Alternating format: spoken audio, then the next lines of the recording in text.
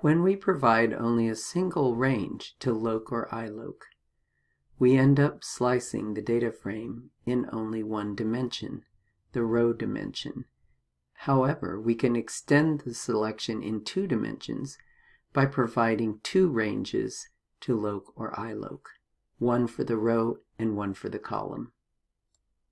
Let's start in this example by recreating the data frame about women in development.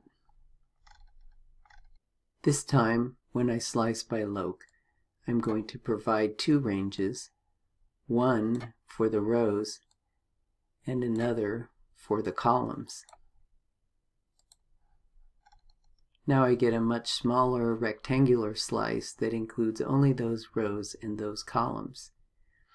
If I want, I can use iloc and specify 2 integer ranges.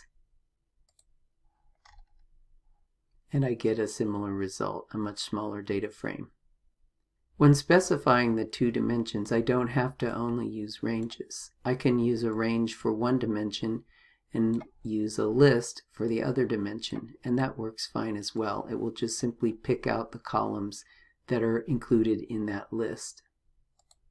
Here I have only the 3 specific columns that I put in the list. As with slicing by rows alone, I can omit the beginning or the ending part of the range and get all of the rows from the beginning to what I specified, or all of the columns starting with what I specify to the end. Slicing by column is really just a variation on creating a rectangular slice.